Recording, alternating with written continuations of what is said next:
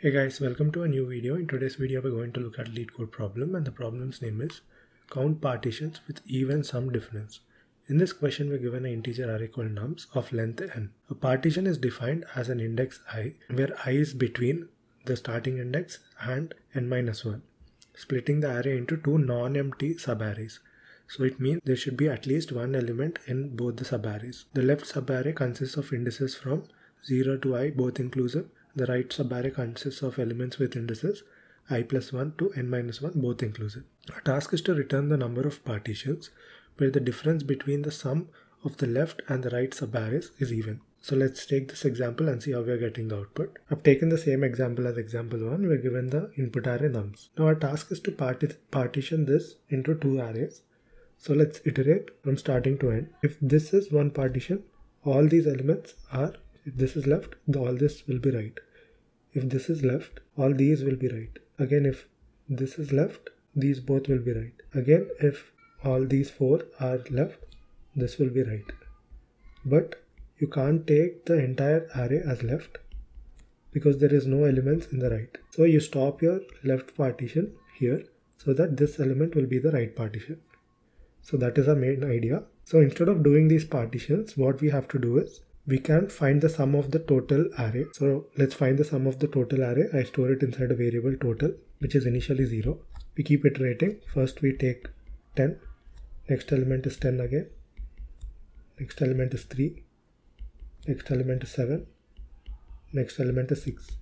So we do the sum of this, which is equal to 36. We have our total, which is 36. Now let's iterate for the left subarray.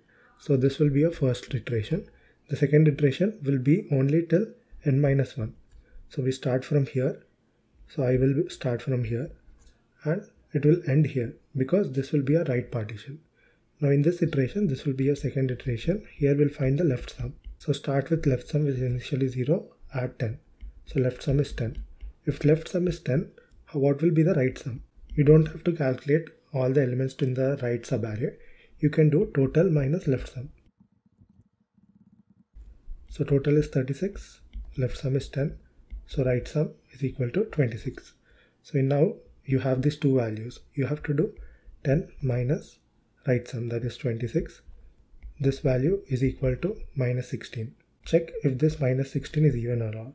So if you do modulus 2, it will leave a remainder 0, yes. So this first partition, you store your output count, which will be a output which is initially 0. Since you got one partition which is satisfying, you increment 1.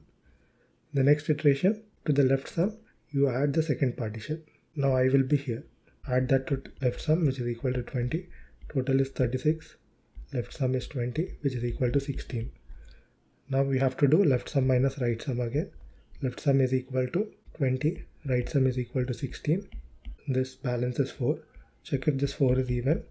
Yes, it is even. So increment count. So similarly again, when I will go here, we add that to left sum, which is equal to 23. Right sum will become 36 minus 23, which is equal to 13. Now again we have to check. Left sum is 23 minus 13, which is equal to 10. 10 mod 2 is equal to even. So increment count.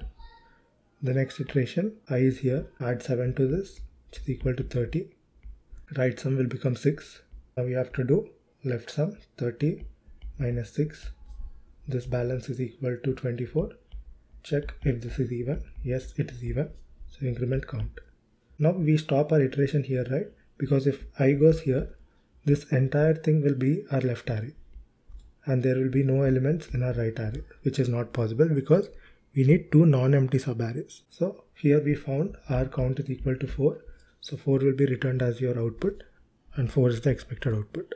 Now let's take a look at the code. Coming to the function given to us, this is the function name. The input array nums is the input parameter and the return type is an integer. So let's declare our return type, that is an integer count. This will be our output. Now I'm going to count the total sum of the input array. I'm going to store it inside a variable total, which is initially 0. Now let's iterate through the input array nums from starting index until the end to find the total.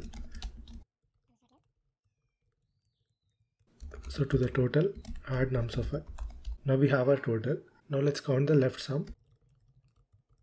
Now let's iterate through the input array from 0th index until n-1 because we need to leave at least one element in the right subarray. So we only go until n-1. So again, I will start from 0.